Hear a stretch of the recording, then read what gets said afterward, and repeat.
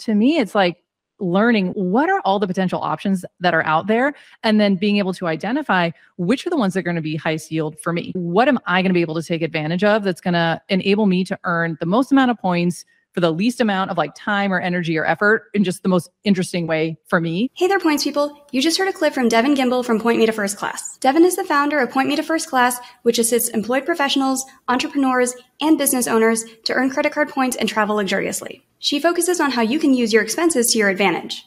And Devon's aim is to transform first-class travel and help women travel more, travel better, and travel more often using credit card points. In this episode, we discuss how high-income earners can effectively leverage points and miles to travel. We discuss the barriers that prevent people from getting into the points game, strategies for earning points sustainably, and how to prioritize your time and resources. Devon and I also discuss how to maximize your credit card rewards beyond just the sign-up bonuses by taking advantage of category bonuses and non-bonus category spend. If you want to maximize your credit card rewards, consider the Chase Ink Business Cash Card, which earns 5 points per dollar on internet, cable, phone, and office supply store purchases. Remember, if you decide to apply for the Chase Ink Business Cash or any other card, never apply directly through Google.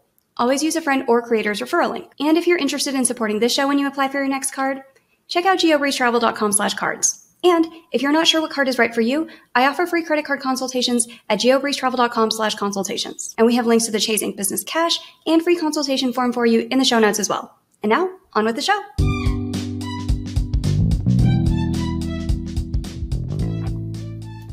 Welcome to the Geobreeze Travel Podcast, a show for anyone wanting to level up their travel hacking lifestyle. I'm your host, Julia Menez. I'm a travel hacker, coach, speaker, Filipino-American ENTJ who loves solid travel gear and using shortcuts on spreadsheets. On this show, I'm on a mission to bring you travel hackers from all walks of life to help you level up your travel hacking game. We dive into credit cards, miles, points, strategy, mindset, and the secrets behind how to travel the world for next to no cost. So, let's get hacking. Hey, Devon, welcome to the Geobreeze Travel Podcast. Hey, Julia, thank you so much for having me here. I'm so excited to have you here, and I'm really excited to talk about the money topics that we are going to talk about today, which is how do you think about points and miles if you're a high income earner or just high spender, but you can actually afford it and it's within your budget? Because a lot of the points content out there is how to live a champagne lifestyle while you're on a Budweiser budget or something like that. But for those who do have higher incomes or maybe a business that has high revenue and high expenses, I'd love to delve in a little bit today about how they manage those things and how they think about money and kind of what's within the matrix and what's outside of the matrix there. Before we get into all of that, tell us a little bit about you and your background and how you got into points and miles. So my name is Devon. I think I'm a fairly ordinary person. Like I live in the suburbs of Chicago. I have a family. I'm a physician, but I no longer practice medicine. And I think my story is really typical, honestly, for a lot of people. I've always had this just lifelong, deep love and interest in travel, but didn't have access to travel a lot growing up. And as I got older with the boom of the internet, you probably can't tell for the people who are listening because you can't see me. I'm 42 years old. So I grew up in the pre-digital age. We did not have internet when I was very young and growing up. And that has obviously changed a lot. And so with all of the internet resources and access that we have to learning things, started a personal finance education journey, which quickly led into the rabbit holes of points travel.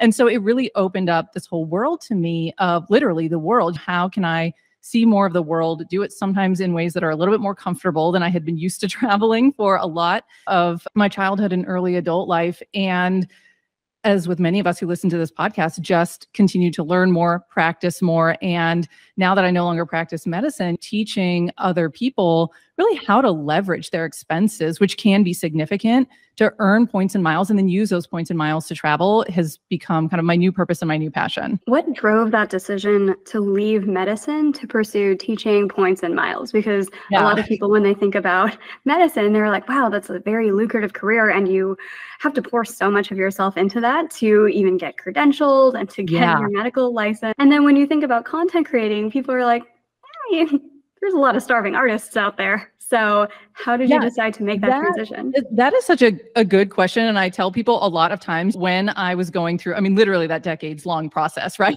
Of like learning and preparing for med school, going through med school, residency and fellowship, is that I didn't actually go into medicine thinking, oh, I know what I'm going to do when I grow up. Like I I'm going to help people learn about points and miles. I actually did go into medicine out of this deep love and desire to serve people in that way, and really assumed I would have a very traditional career where I would work full time until I was 65 and then had access to my retirement accounts, and then maybe would do the retirement thing. And I have to say, I didn't leave medicine to do what I'm doing now. I mean, both of those things happened, but they were not completely connected. I had practiced medicine for about 7 years after I had finished all of my training. And even though that sounds like a short amount of time, a lot changed, honestly, not only in medicine, but my very particular field of subspecialty, which is very small in the area where I was practicing in the country. A lot of things changed really significantly over that time. And I just became really, really unhappy in the practice. And I, of course, thought about a lot of alternatives and tried a lot of things to make it work. And ultimately, I just came to a place where I was so unhappy. It wasn't worth it for me personally to stay in medicine. And so it was a really, really hard decision because, like I said, I thought I was going to practice forever and I wanted to.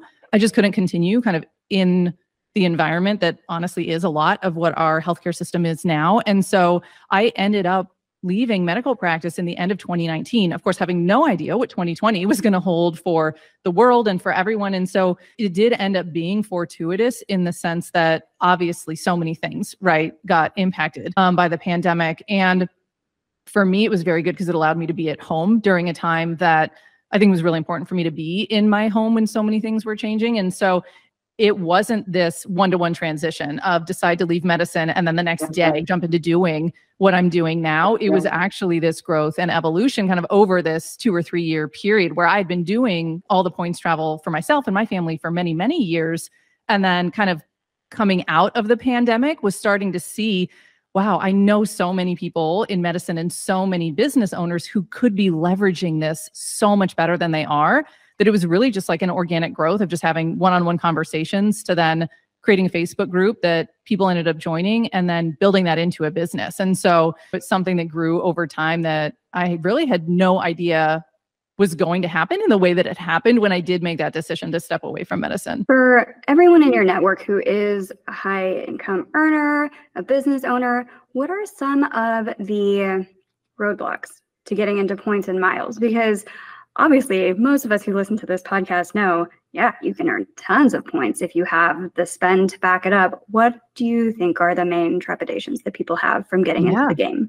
Yeah, I think honestly, one huge initial barrier is just that you don't know what you don't know, right? And when you think about, again, kind of the main groups of people that I work with, it's like, especially with physicians, they have been head down working for literally 20, 30 years, right? So once you get through all the training and then you get into practice, most people are still working really, really hard, right? Like really long hours, really unpredictable schedules. And so even though they may love travel, it's not like they're just sitting around thinking like, oh, what like new thing can I learn on the internet? Or what don't I know about travel? It's you get into this routine, right, of just your life. You're working really hard or you have a family outside of work.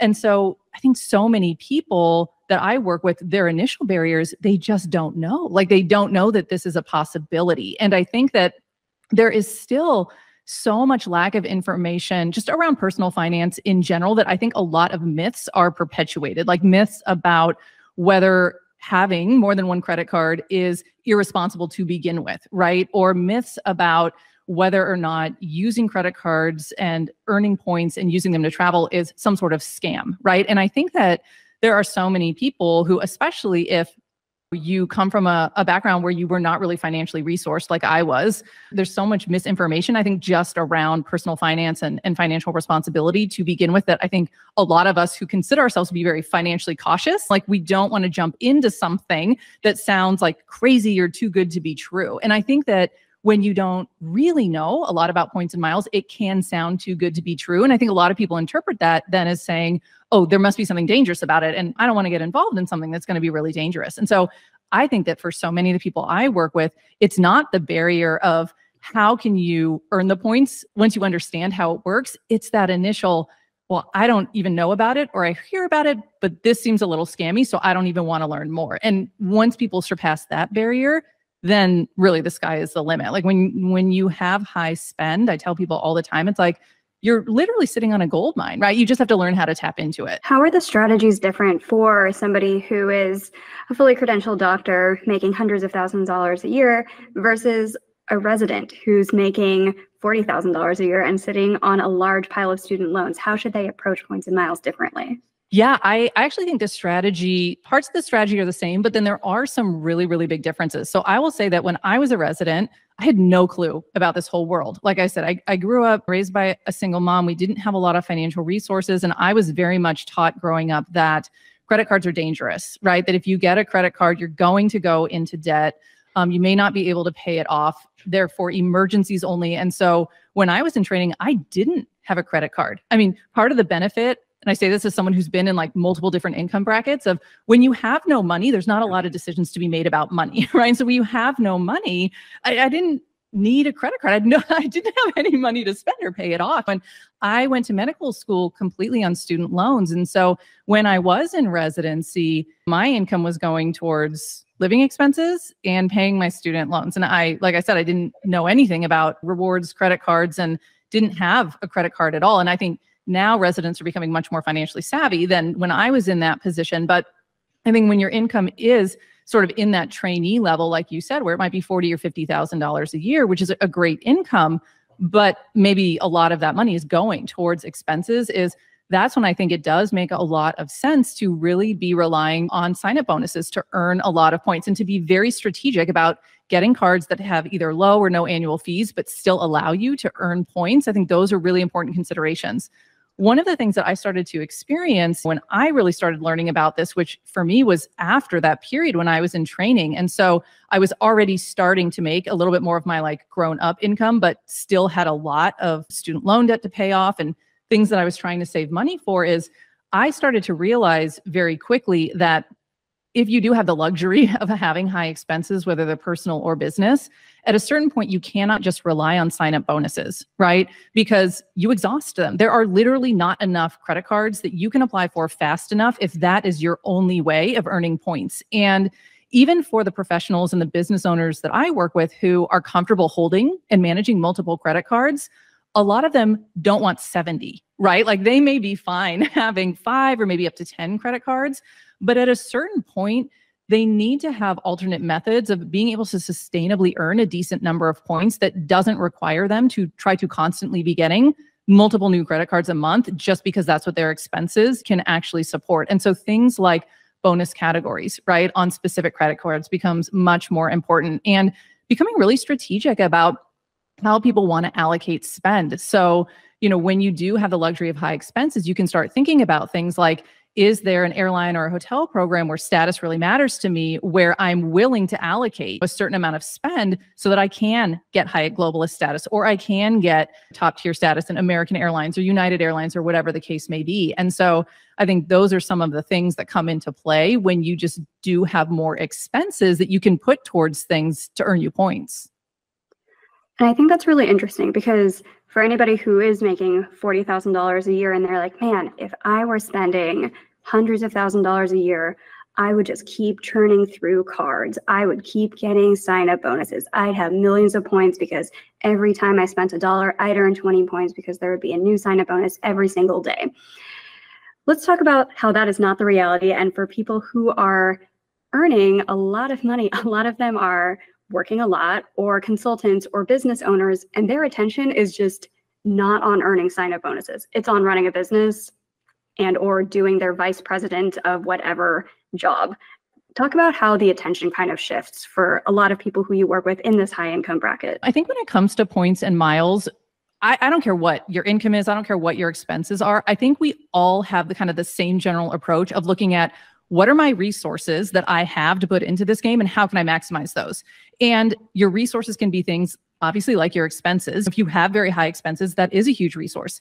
If you don't have high expenses or you don't have high income, maybe you have time, right? Or maybe you have the energy or the interest to do a lot of self-education online, on YouTube, learning from people who are posting all of these amazing things. And so everyone has some resources they can tap into. And so what I see is just that different people have different resources that they're able to tap into in order to do what they want to do with points and miles. And so kind of at the level where, like you said, a business owner who is running a multiple 7-figure business and doesn't want to be putting in the time to apply for a new credit card every single month or every 2 weeks.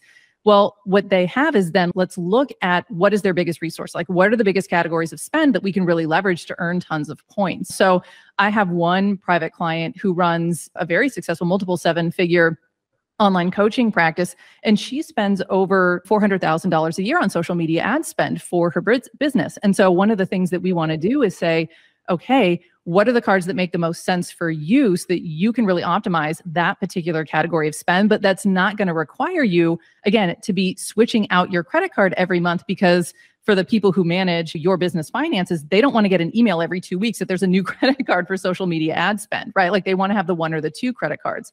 And so I think it really comes down to first just identifying what are the resources I have available to me that I want to put into this hobby? And then what does it look like for me to really maximize those particular resources? And if somebody does have a lot of ad spend, the answer is Amex Business Gold. 4x points on ads. They usually don't have a set limit on it because they know a lot of people are spending a gazillion dollars on ad spend. So if you are in this camp where you're like, I spend $500,000 on ads every year, get yourself the Amex Business Gold. I think it's also maybe like an unpopular opinion, but if you do not have money or time, maybe points isn't the best way to allocate all of your energy. There's probably something else going on in your life where you need to find a different job that doesn't take up all of your time and doesn't pay you enough because it's taking up all of your time and not giving you any resources. So how would you think about prioritizing time, attention, energy, money if you're just like, I feel depleted on all of those buckets? Yeah, I think that's such a great point. And if you are in a situation where you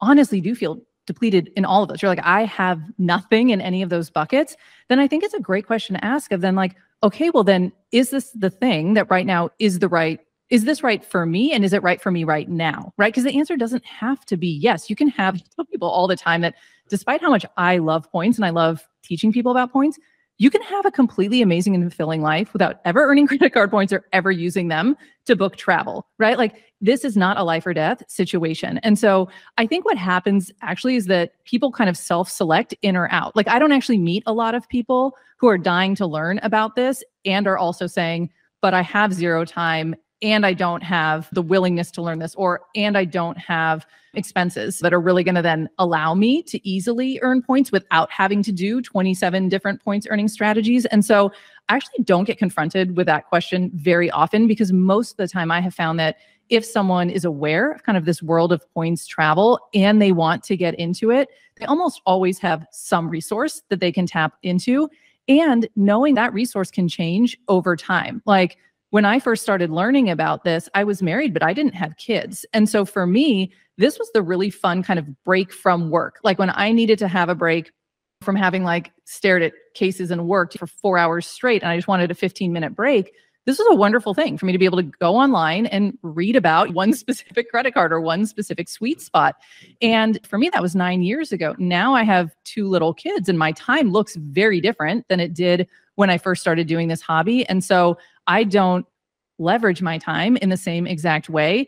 But I've also had the benefit over that period of time of my husband starting a business and me starting a business. So now we have the benefit of having additional business expenses as resources to leverage. And so I think it's possible too for people who have a certain set of resources at one point to understand, well, in 5 years, that may look very different from me. And I may have additional resources to leverage at that time. That is a great point as well, is that it is okay to change, first of all, because some people, especially anybody with an internet presence, feels the need to put themselves in a bucket and be like, I am the budget traveler. I am 20 years old and we are staying in hostels and we are eating $1 burritos every day of our lives. And then suddenly your channel takes off.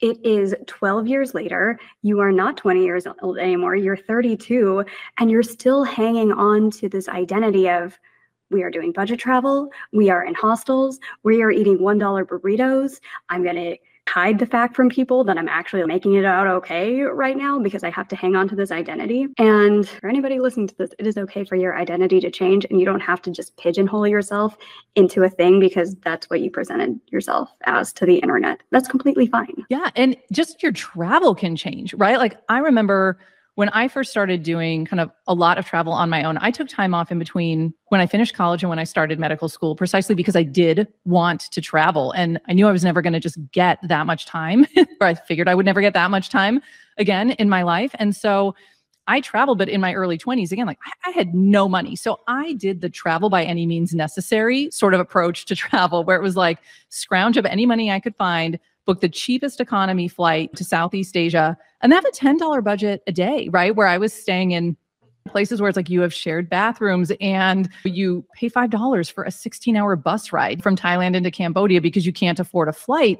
And that was amazing. I have so many incredible travel experiences and travel memories from that period in my life. And I wouldn't trade that for anything. And now, like I said, I'm 42. And if I sit in what an economy seat is now, which is different than what economy seats were like 20 years ago, my body hurts after 4 or 5 hours. And so when I was 22, I could fly from Boston to Vietnam and back in 5 days and be back in the hospital working an 80-hour work week. When I would do that, if that was my chance to travel, I can't do that now. I get jet lag when I come home from Florida. And so for me, travel now looks very different than it did 20 years ago. And that's okay. Both of them were amazing for really different reasons. Can you talk about how you made the transition to say, like, it's okay to spend more money as I make a higher income? Because there's a lot of personal finance advice on the internet that's like, when you make more income or when you get a raise, don't inflate your lifestyle, just put all of it into investments. And I think that kind of save culture, while it does save a lot of people from themselves and helps people to avoid living beyond their means, at some point, it is okay to proportionally level up your lifestyle as long as you can afford it. Can you talk about, was that a hard transition for you, coming from your background and residency and all of that to suddenly being like, we can afford to spend a little bit more? What's interesting is that when I think about kind of the travel I've done over the last 10 or 15 years compared to my travel budget, is that I don't actually think my travel budget has gotten crazy. It's certainly more than $500 a year, which is what it used to be. But I think for me, that's one of the reasons that Points was so powerful when I learned about it, is that it opened up so many amazing travel opportunities for me that did not require me to spend a ton of extra money. And so I think this is one of the things that for people who kind of are in the financial situation where they do have a travel budget that they're willing to spend, maybe like an annual basis, that Points are so incredible because it can just stretch that budget so much farther, right? Like if I did all my travel only with my cash travel budget, we would take probably like a fun family trip once a year to somewhere like really local, and we would have a great time, right? But instead, I can take multiple trips a year and I can fly in a much higher class of service than I would ever be willing to pay cash for. And so that is what Points did for me. And I think from that sort of personal finance, like mindset, that question that you asked, I think that's really important. And I think that's very personal in the sense of, I think everybody has to kind of take all that information that's out there, right? Like, what are you being taught or what are you hearing? And passing it through the filter of like, what parts of this make sense to me and what parts of this align with my values, right? Because when I was kind of learning about all of this stuff, I was educating myself about personal finance because for the first time in my life, I actually did have money I could make decisions with, right? And those decisions were like, do I pay down student loans? How much should I pay them down? Should I put money towards retirement? How much should I put? What part of this is just for fun for me, right? Like how much of this can I actually just spend on things that make me happy without feeling guilty or without feeling like I'm ruining my future? And I think that those are very personal decisions that really come down to kind of your values and your goals. And so what's interesting is it was never really hard for me to begin to say, oh, I'm fine taking some of my disposable income and using it for a travel budget, because that had always been something that I derived just so much joy and so much pleasure out of. That was easy for me to see the value in putting some money there. But I think because I had Points, it really also tapped on that really deep desire to get a great deal, right? To say that, oh, but it's not like I'm spending $100,000 in cash a year on travel. That is not my personal goal, my personal priority, when there are other things I want to put my cash towards. And so I think a lot of it comes down to just understanding when you're making decisions about your money, are those decisions coming from something that someone who you don't know, like told you or said on the internet, right? Or are you making that decision because you've evaluated whatever you've heard and you've decided it actually applies for you and how you want to live your life? If you're looking for even more next level ways to make the most out of your points and you're not sure how to do so, we do have a couple of options for you. The first one is through the Geobreeze Travel Patreon, which you can access through patreon.com/GeobreezeTravel. Each month, we prepare a members-only video with personalized step-by-step tutorials based on the exact departure airports, destination airports, and points currencies our members request. We also host a group coaching session each month where we often have special topics and deep dives into different programs, and you can ask any questions that you have about earning points, redeeming points, credit cards, or anything else in the open forum group coaching. And we have a lot of people who join the $5 level just to say, hey, thank you for the free content on YouTube, Instagram, and the podcast, and I am forever appreciative of your support. And the second option is for business owners or individuals who spend more than $100,000 a year on expenses. If that's you, we would love to chat with you about our points portfolio management offer, where we can show you how to get some really incredible luxury travel with the amount of points that you can earn with that level of spend. You can book a free intro chat with us at geobreezetravel.com/intro call. What about non-travel expenses, as far as leveling up where you live or the clothes you wear or what you're eating or cars, clothes, any of those things? How has the mindset kind of shifted to, well, there's not like a quick travel hack on all of these, and I would like to have nicer sweaters. Like, how does that kind of play into your personal finance mindset? Yeah, I'll just talk about me personally, because I'm sure this answer is going to be different for everybody. And again, I think there's a lot of us who are in this hobby or this lifestyle because we fundamentally kind of love the puzzle. Like, we love the puzzle of how can I take the money that I'm spending and turn it into something on the other side, right? Like, how can I get the most amount of points for like the least amount of either just like effort or agony on my part? Like, there's a lot of points earning strategies I personally do not do because for me, I'm like, ooh, the effort or the time or the energy that would take doesn't appeal to me.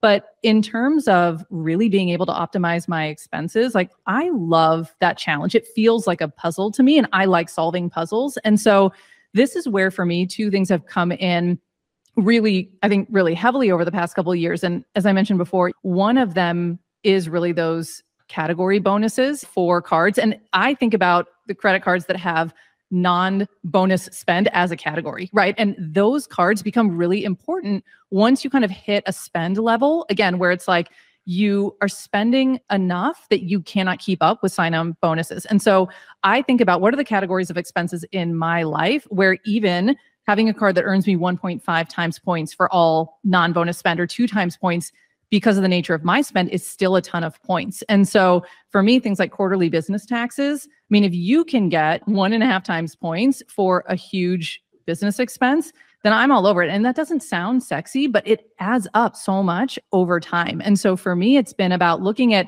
what are those big areas of spend that either I wouldn't normally think I could use a credit card for, and can I figure out like how to use a credit card and is it worth it for me? And then the other thing is, I think especially over the last couple of years, the opportunities to earn just ridiculous numbers of points from online shopping portals has opened up. I either didn't really know about shopping portals 5 years ago, or they just weren't as good as they are now. But specifically, I'm thinking about Rakuten and the ability to earn American Express points. I earn hundreds of thousands of American Express points a year just because of online shopping through Rakuten. And I'm not spending hundreds of thousands of dollars online shopping through Rakuten. I think one of the things that you can do is you can really kind of time some of your spend.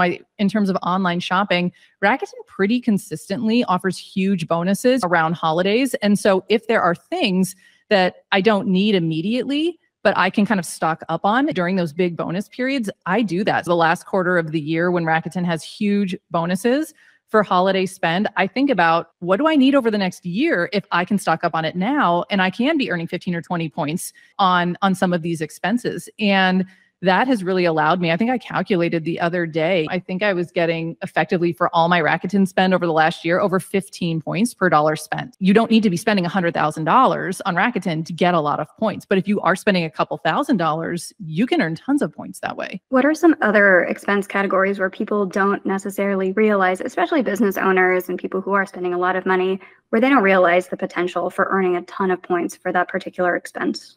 Yeah, this is now, unfortunately, not the case. And this is something that I think we see in this world, that something that's an amazing ability to earn points, it's not forever, right? Like we see kind of trends that come and go, things you can earn points from that kind of eclipse or sunset. And this is on the personal side, but this is something that I was doing for about a year, which is unfortunately no longer valid. But I think that this is a great example of one of those things you don't necessarily think about earning points on, but I did earn a ton of points on it. So in the realm of kind of saving money and investing in financial priorities, like I mentioned, I have 2 kids, and there are educational investment funds called 529 accounts where you can essentially put in money now for your young kids and it can grow. And then when they go off to college, when you take the money out, it has a different sort of tax protection than if you were just saving the money in a bank account or what have you. And there was a time where you could actually fund 529 accounts using rewards credit cards for no fee. And so there was a period of time where, you know, for parents who are putting hundreds or thousands of dollars a year into a kid's educational fund, if you can fund that using a credit card, you're going to make that investment anyway. But if you can turn that multi-$1,000 investment into multiple thousands or tens of thousands of points, especially at no fee, I mean, that's a no-brainer to me. And so that's one kind of example of something that was fantastic and seems like it, as of the last couple of weeks or months, isn't actually available anymore, which is disappointing. But this is the nature of the game, right? There are some amazing points earning opportunities that you take advantage of, and then they go away. And then something else comes along. So it's part of just the way that things change. And then in terms of the business side, I kind of referenced this, but I think business owners who are paying estimated quarterly taxes, to be able to leverage those to earn credit card points, either as a great opportunity to earn a sign-on bonus, especially if it's a business credit card that requires really high spend for that initial period to get a sign-on bonus, or if it's a business credit card that, again, allows you to earn 1.5 or 2 times points for non-bonus spend. If you're spending tens of thousands, hundreds of thousands of dollars a year on quarterly estimated taxes, to be able to leverage that with a business credit card to earn tons of points. I mean, I can't tell you how many places in this world I've flown business class completely thanks to estimated quarterly tax payments. Like, it is not to be underestimated, the power of those. Especially if you're getting something like the Chase Ink Business Preferred or the Amex Business Platinum, those sign-up bonuses can be like $15,000 of minimum spend. So that's an easy way to get 100,000 bonus points or something like that. And then if you are earning just 1.5 or 2 points per dollar, what you want to make sure of is that you are not losing money, because sometimes you have to pay the extra 3%. So it might make more sense to just pay the taxes out of your checking account if that's going to be a thing. So just make sure that you're not losing money on those. Another thing that I really love, if you do have a business account where you have to keep $100,000 liquid or something because you have inventory, you have purchase orders you have to be paying out, you can store that money in a checking account with Basque Bank, which is part of Texas Capital, and you can earn American Airlines miles instead of interest on your checking or savings accounts.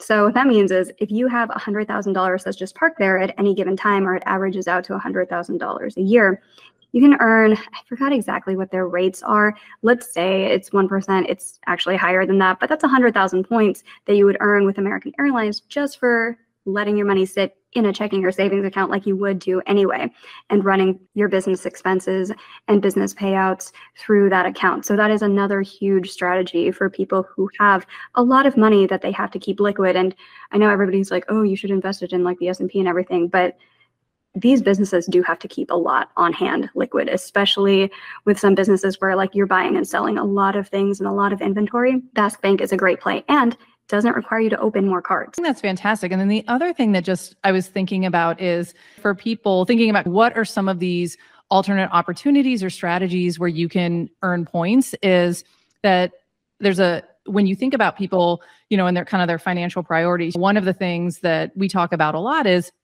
don't go opening up a bunch of credit cards if you anticipate wanting to apply for a mortgage and buying a home within the short term. And I think that makes a lot of sense for a lot of reasons, but there are programs that actually allow you to earn points when you do buy a home. What are some of your favorite ways to earn points on mortgages or home payments like that? So I know that there are ways, especially when you've already secured a mortgage, to be able to pay your mortgage and leverage that to earn points. And this is a category of spend or category of points earning that exists that I don't personally take advantage of. So in the past, in order to pay your mortgage using a credit card, you normally had to go through some sort of like third-party processing platform like Plastique or something like that. And then you could only use certain credit cards even through that processor. So I think right now to pay a mortgage, it's only MasterCards. And so there's a very limited number of points earning credit cards that you can use. And there is a fee to be able to do that as well. So that's an area that, again, just because of the effort and because of the potential risk for me, I've decided, oh, those are points that I'm not personally going to chase, but you can do that. For everybody who is renting, whether in a high cost of living or low cost of living area, there is, of course, the Built card where you don't have to pay any fees and you can earn Built points, use them for American Airlines, United, Hyatt. They've got Turkish miles, a bunch of great partners. So that is a way to earn a lot of points if you are renting.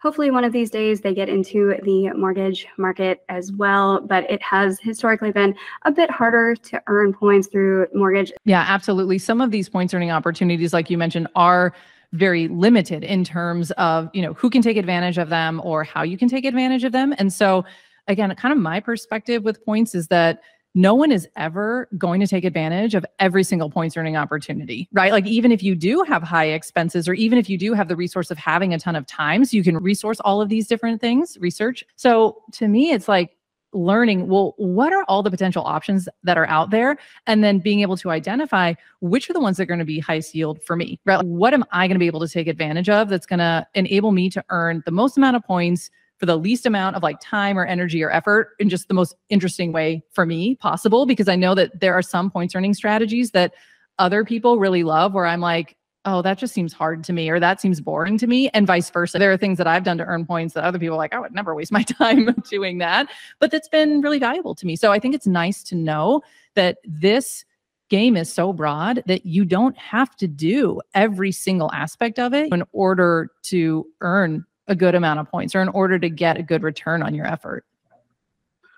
Yeah, I was trying to think through what are some of my largest expenses that I'm putting on credit cards.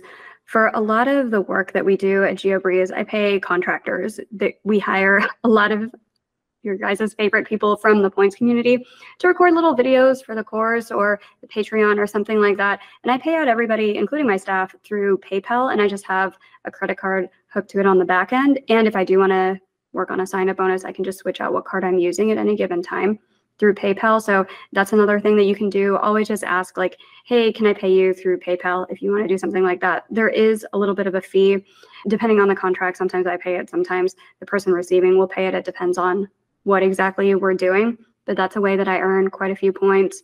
If you are a business owner and you have a lot of ad spend, then that Amex Business Gold is a really good one. If you have internet, phone, cable, then Chase Ink Business Cash is a fantastic no annual fee card where you can earn 5 points per dollar. If you are a travel agent and you are booking flights for other people, you can get an Amex Business Platinum and earn 5 points per dollar doing that, and then just invoice your client to have you be paid back. I know that Spencer and Ashley, who do a lot of Airbnb management up in Canada, they will just put everything on their cards when they're turning over a home to be turned into an Airbnb through their management company, and then they'll just invoice their clients. So they're earning a ton of points there as well. We've had Flips for Miles on the podcast, and he sells a lot of shoes through Amazon, either Adidas or Nike. So he's just scraping through Adidas.com and Nike.com, stacking it with Rakuten, earning millions of Amex points per year. And he was like, yeah, with everything I have to track through the inventory and everything that I'm selling on Amazon, I just don't have time to work on that many different sign-up bonuses. And he likes that Amex doesn't have a credit limit on him. So he's like, I can just keep buying shoes and selling shoes. And he's earning millions of points. Obviously not making millions of profit most of the time, but a few 100,000 is not a bad profit margin at all. Yeah, not at all. And I think that is such a good point, because I think that especially on the business side, sometimes there's an assumption that if you have high expenses, then you must also have really high profit. You must have a high amount of money that you're taking home as the business owner that you can then spend on travel or whatever else. And sometimes that's true, but I think especially for businesses that are in their first couple of years of starting up, that's not necessarily true, where what you're investing into your business or what your business expenses are can be significantly higher than what your bottom line profit that you're taking back out of the business. And that's why I think, oh my gosh, especially for business owners, if you have any expenses at all, you really are missing out so much if you are not taking advantage some of these rewards credit cards to be able to earn points for that. Like I remember when I had first joined the medical practice I was in, it was a small physician-owned practice. There were 4 physicians who owned the whole practice, and there were about 8 of us, 8 physicians total. And so we would have meetings where we would just go through and say like, okay, well, what are the expenses right now? What are we spending on these main categories to run the business, to run the laboratory? And I was learning on my own free time about points and miles. And I remember they would talk about like their monthly bills of hundreds of thousands of dollars. Like, we need to buy this new machine for the laboratory. The machine is $400,000. And all of the expenses that just go into running a medical practice. And I just remember thinking, you guys could be earning millions of points, right? I mean, they had one bank attached credit card that didn't earn anything, right? Like there was no cash back, there were no rewards, nothing. And I remember sitting in on these meetings and just thinking, this is such a huge lost opportunity, right? And so you don't need to have a business that's got millions of dollars in expenses to be able to really leverage them. But certainly if you're a business owner of any type, I mean, you have so much opportunity to earn points. Yeah, a lot of the big points will come from those business credit cards anyway. And like we mentioned earlier in the show, you don't have to be optimizing every single piece of this for points and miles. If you're already working on optimizing your business, which of course you should be if it's your livelihood, then this is just the cherry on top of all of that.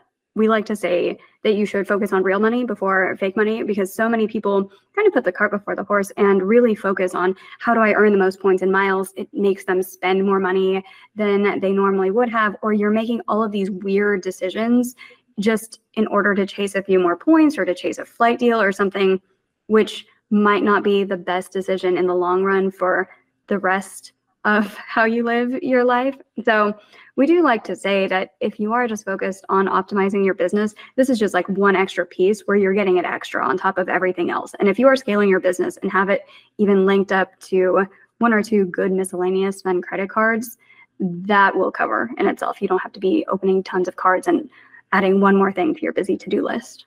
Yeah, I completely agree with you. I think, again, for those of us who really love this hobby, of course, like it makes us really excited to find great deals, or it makes us really excited when you find that opportunity to earn a lot of points for a certain expense, or you learn about an award sweet spot and you're able to redeem your points for 15 cents per point. Like all of that is super fun.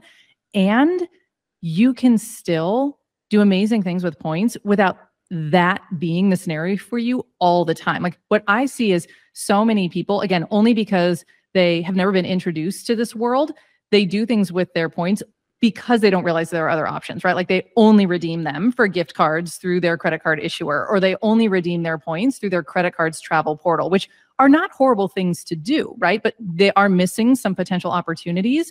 But also it's like, just because a 20 cents per point redemption value opportunity exists, that doesn't mean that anytime you're not getting that, right? Like you're failing at points or you're not getting something valuable to you. I think once you kind of understand, oh, these are different ways I can earn points. Here's the range of ways that I could use them.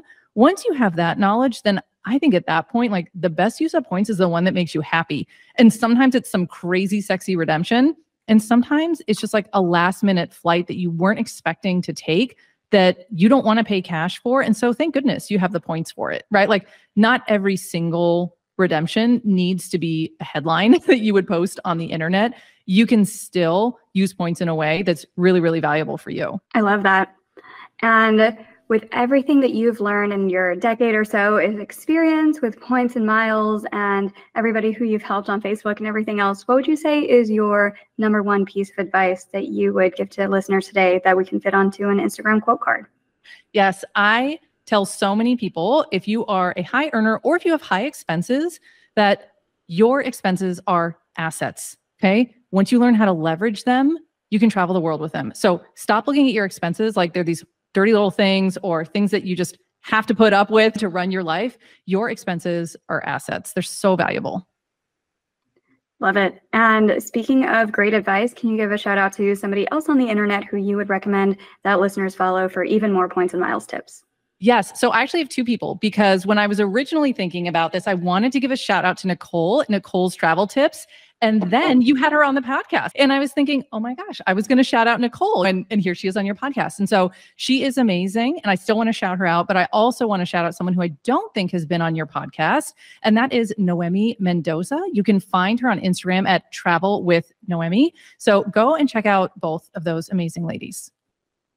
Fantastic. And where can we find you on the internet?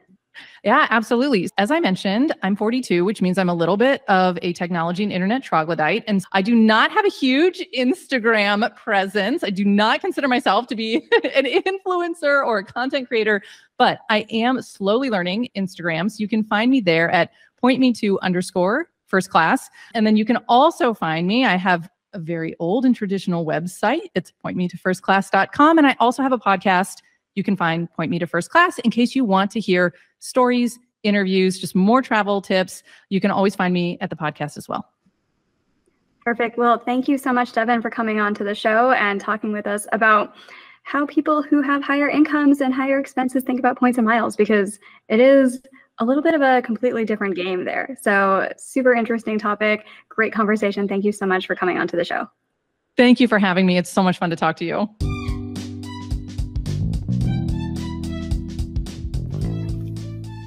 Thank you so much for listening to today's episode of the Geobreeze Travel Podcast. If any of the cards mentioned in today's episode piqued your interest, please check out the links in the show notes for more information on any of the cards. Also, if you apply for a card using the links on that page, I may receive a commission too, so please and thank you. P.S. I hear the links work better in Internet Explorer or Safari, and sometimes the credit card applications tend to glitch out in Chrome. Additionally, it would mean the world to me if you could subscribe to this podcast, leave a 5-star review, and share it with a friend. And if you would like to make even more travel hacking friends, please sign up for the Patreon to access our monthly masterclass hangouts. We dive deep into a particular points program each month, and you'll get to ask all of your travel hacking questions and enjoy being around other people who enjoy points and miles just as much as you and I do. If you would like an invite to the next one, head over to geobreezetravel.com/hangouts to sign up to be on the invite list. Take care and happy travels!